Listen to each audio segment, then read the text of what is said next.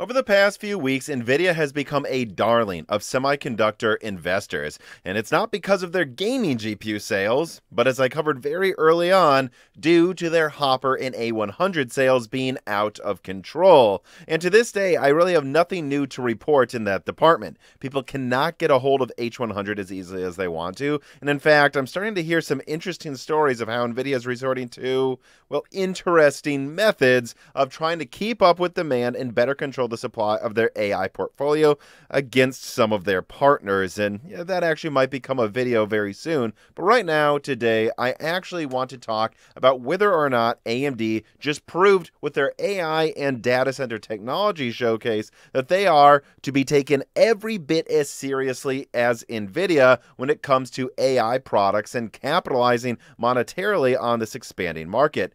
And the first thing I actually need to mention on this point, though, well, I think I just need to start, obviously, by saying that Intel is just, as far as I can tell, not even in the same solar system of competition anymore as AMD and Nvidia when it comes to multiple segments. Indeed, AMD actually started their showcase by showing their leadership with Genoa over a $17,000 golden sample variant of Sapphire Rapids, and it's not even close. But worse yet for Intel, Genoa, yeah, that's better than Sapphire Rapids for most customers already, but Bergamo and Genoa-X is about to extend that lead in some departments even more, to the point that it seems like AMD is about to be more than one generation ahead of Intel, yet again, making me actively question if Intel is really making up any lost ground overall year over year. But actually, I do want to drill down on that last point I just made about if Intel's starting to catch up to AMD. You see, all of these big charts and benchmark wins AMD showed off, I think a lot of people are just used to seeing that anytime AMD announces and unveils new server products. But there's a very real reason AMD wasn't just bragging today, but specifically outlining each Zen 4 product against Intel's best platinum sample parts. What AMD is basically saying to their partners and to investors without directly saying it is that if we're over twice as good as what Intel has now, that means that not just Emerald Rapids, but also probably Granite Rapids and Sierra Forest next year do not stand a chance. And so there's no point in waiting for Intel. We have what they're going to have in a year now, so just sign up and work with us. And you know, a lot of partners went on stage today and did just that. They signaled that they are going with AMD with more and more of their products. And, you know, to add insult to injury, Granite Rapids, which I exclusively leaked the configuration of months ago, is definitely also more expensive to make than these products AMD is going to be selling now. And in fact, when I think back on that Intel's Nerfed Future video where I finalized what the design of Granite Rapids is, you know, in that video, I actually alluded that one of Intel's key customers was thinking of dropping Intel across the board, and that if they did that, I felt like it could be the start of a rush to the exit for many more of Intel's customers, because if they saw that customer leaving, they'd go, well, then we should leave as well. I'm not going to say which customer that is because I've been sworn not to, but I will say, that customer was on stage with AMD today, and they didn't do the worst case scenario that would have caused that, but they stopped just short of doing that. And that's got to be really scary for anyone who works at Intel watching what AMD showed off today.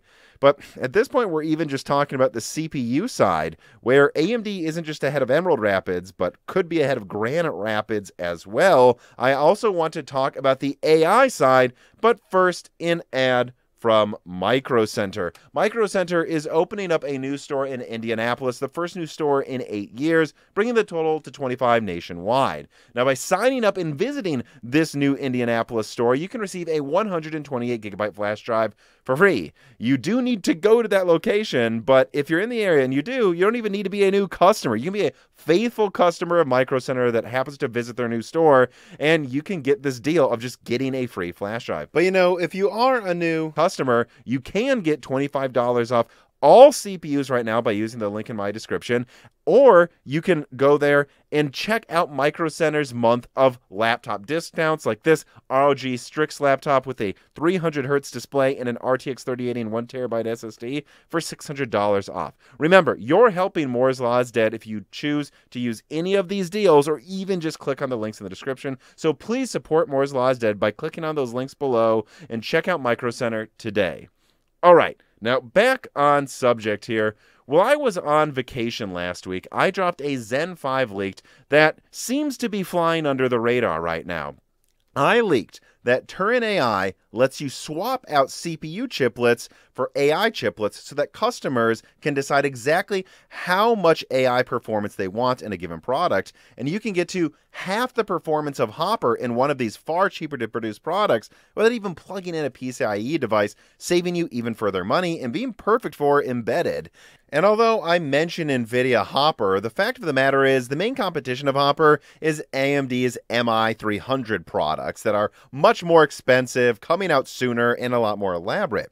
Now, when I'm talking about Turin-AI, AMD really sees this as a way to eliminate any arguments Intel's going to make about their special accelerators that they keep marketing for Sapphire Rapids and soon Emerald Rapids and Granite Rapids. You see, around when Granite Rapids is coming out next year, I'm now going to put on screen a benchmark I was sent by AMD contacts a bit ago that I now feel comfortable and safe sharing. You see, by the time Granite Rapids is launching, AMD feels they will have Turin-AI. If you swap out a CPU chiplet for just one AI engine, you're already beating the accelerator and AI performance of Intel Sapphire Rapids 56 cores, while undoubtedly having better CPU performance with more Zen 5 cores than those 56 Sapphire Rapids cores. And it's to the point that AMD feels comfortable pointing out that if you go 2 AI chiplets on Turin-AI, that your AI performance is likely to beat what they project roughly Granite Rapids is going to offer in AI performance and other uses for their accelerators. Well, again, if you're comparing even just like 64 Zen 5 cores to 84 Redwood plus Cove cores, which is basically like a better version of what's going to go in Meteor Lake, they think that they're going to have comparable CPU performance in that department as well. And so, yeah, AMD basically thinks that this new offering is going to eliminate all of the accelerator arguments Intel's been making, and that customers can choose how much AI performance, how much CPU performance do they want. They can tailor it exactly where they need it, and it also costs less than the competition. And, you know, the funny thing is, this is going to cost a lot less than MI300 as well. And so, yeah, actually now, let's talk about MI300. But when I do that, I'm basically done talking about Intel because right now they are 1 or 2 generations behind AMD and CPU performance. They aren't really competing well in AI right now with MI300, and soon AMD will have lower cost options that really eliminates their budget AI arguments with their accelerators as well. But when it comes to MI300, look, this thing looks frickin' awesome. Since I leaked it a year ago and showed you guys what it would look like, I thought this thing just looked like finally this mega heterogeneous multi-chiplet super design type product that we've all been assuming AMD was probably working on eventually. And this looks fantastic. It looks like it's a true Hopper competitor. Don't get me wrong. Heck, in some applications, it should absolutely crush Hopper. But the issue is that right now, AI is already in a gold rush bubble, and Nvidia has the perfect pickaxe, H100 and even A100, for early AI researchers to get in right now, while AMD is forced to sit on the sidelines while Nvidia exploits this bubble that they wish they could exploit already. Now look, if that bubble, this AI bubble, continues to expand rapidly for a couple of years or more, and I definitely think it could, then AMD is still very much positioned well to cater to specific chiplets and specific products to specific customers for years. That's why Lisa made sure early in the presentation to emphasize that this AI market is going to grow by nearly 4-fold in the next 4 years. They are pointing that out because they know they're not going to exploit it this year. And I actually think it's weird some journalists were acting like MI300 is launching now. It's sampling now, and MI300X is sampling in months from now. It's not really going to be ready in high volume Intel Hopper's really been shipping for about a year in high volume, and that just means AMD is missing the initial gold rush, while Nvidia has the perfect pickaxe to hand partners. And if you go online and see some investors or analysts a little disappointed in AMD today, the reason they would be disappointed is because they wish AMD had some quickly thrown together Genoa-AI or some other product ready to launch right now to take on Hopper. But the fact of the matter, AMD doesn't. Although, I have to say, if you're criticizing AMD for not having something this very second to compete with Hopper, most of those analysts that would say that seem to think that AI is going to explode in revenue and the TAM is going to expand a ton year over year for years. If you actually think AI is about to go to the moon, then it's going to be years of it going to the moon. And look at the performance MI300 is offering, and look at the elaborate design AMD is offering.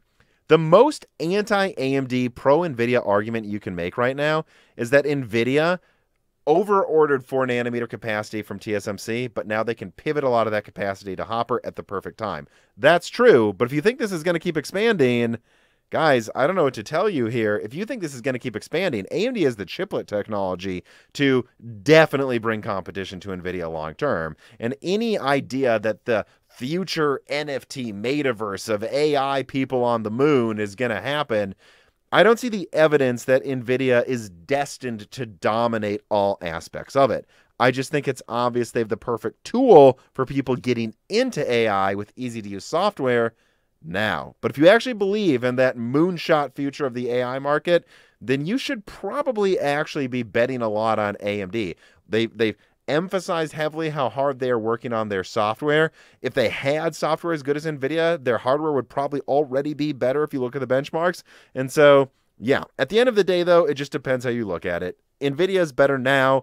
AMD has the better hardware soon, but then NVIDIA is going to respond with Blackwell, while AMD is trying to work on their software. It just, no matter how you pick this, they both seem like they're going to be ready to take on this market in different ways.